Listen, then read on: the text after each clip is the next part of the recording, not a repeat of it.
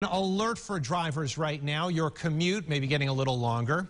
The Route 104 fly ramp that takes 104 up to the Bay Bridge is closed. You're looking at video from just a few moments ago. Again, this is the fly ramp. We keep saying 590, but it doesn't really involve 590. It's where 104 crosses over 590. But because of this closure, it does affect pretty much the entire area. Westbound lanes are still open on the Bay Bridge, including eastbound lanes. Again, it's just the connection piece between 104 and the bridge. The DOT says the road will remain closed through at least August.